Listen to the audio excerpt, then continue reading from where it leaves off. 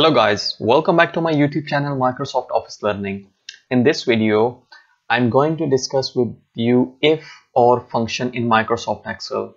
IFOR function is an important function and let's get into the video without wasting any further time. So here I created a very basic example of the student results. On the left side, the name of the students and quarter 1 marks, quarter 2, 3, 4 marks and the total marks column here. And here there's a column for the behavior as well, and here is the column for the university place. Now the school need to determine, or college need to determine, how many students will secure their place in the university.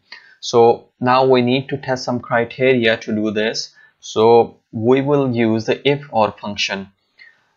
So start the formula, start with is equal to if, press tab, and then OR, press tab. Now I need to enter the logical test 1. What is the first criteria?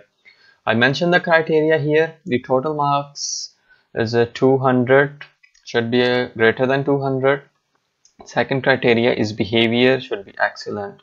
So the total marks column, this one, should be greater than this cell, which is criteria cell. Press F4 and then comma. Enter the second logical test, which is about the behavior.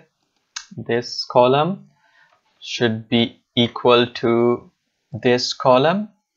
Press F4 to fix this and then close off bracket. I have entered the two criteria. You can enter the as many criteria as you want.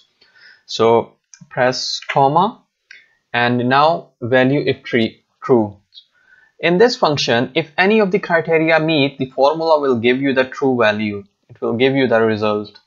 So if any of the criteria meet, what I want in the result column, so I want the word Y in the result column.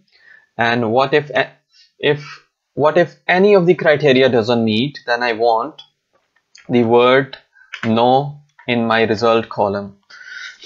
So close off bracket, press enter, so it's saying Y, and then double click at the bottom to copy the formula. It's saying Y. Why it's saying Y? Because the total marks are greater than 200 and behavior is excellent. Here the both criteria is meeting.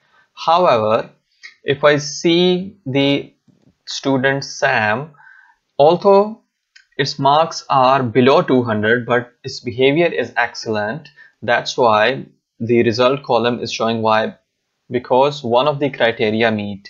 So in this formula, if any of the criteria meet, the formula will give you the result. It doesn't have to meet all the criteria. So it's just if any of the criteria meet, then it will give you the positive result, give you the true value. Start with equal to if or logical test 1, 2, 3, how many you want. Then the result, what if the value comes true and what if the value comes false. So this is a very basic function.